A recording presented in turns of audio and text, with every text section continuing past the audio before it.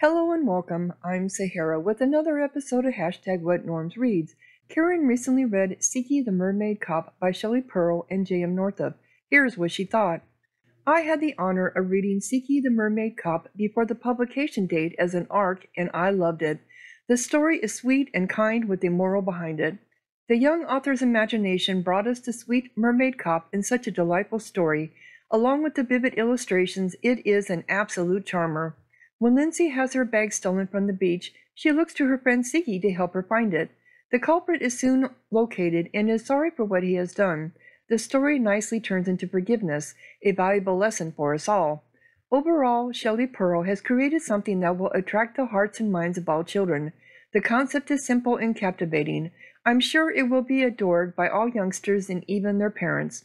And that's the end of her review. If you've read the book, let me know what you think in the comments. Please like, subscribe, and share. Thank you for listening. Sahara out.